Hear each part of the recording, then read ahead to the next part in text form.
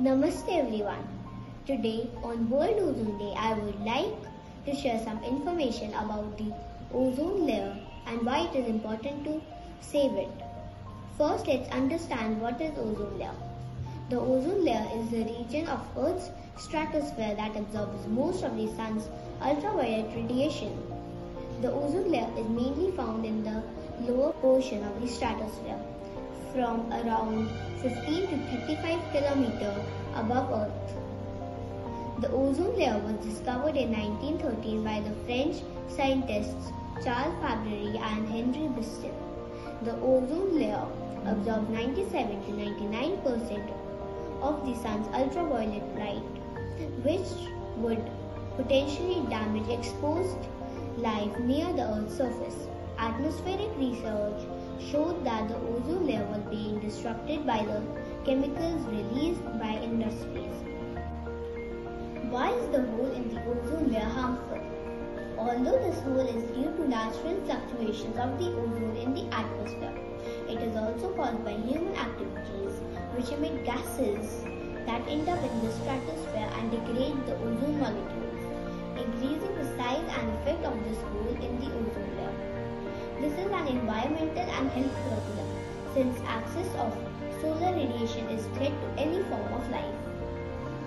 Ozone depletion can cause increased amounts of UV radiation to reach the Earth, which can lead to more cases of skin cancer, cataracts, and impaired immune systems.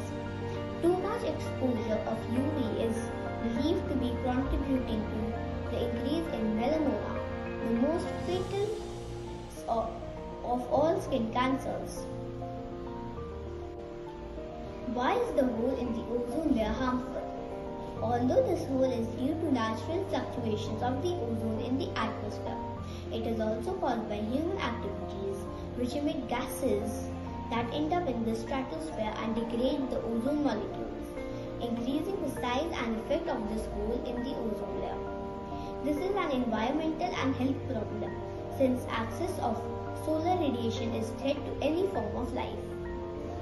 Ozone depletion can cause increased amounts of UV radiation to reach the Earth, which can lead to more cases of skin cancer, cataracts, and impaired immune systems.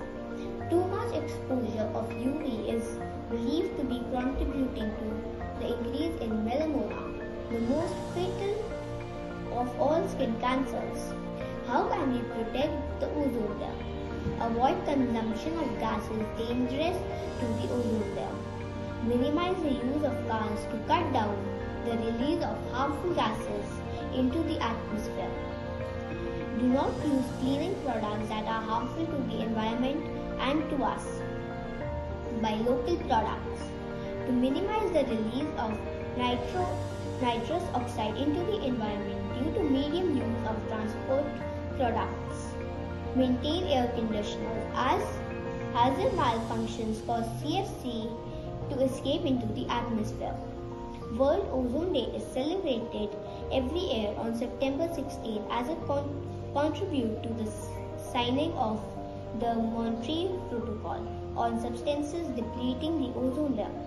It was on this date in 1987 that when this protocol was signed. Thank you.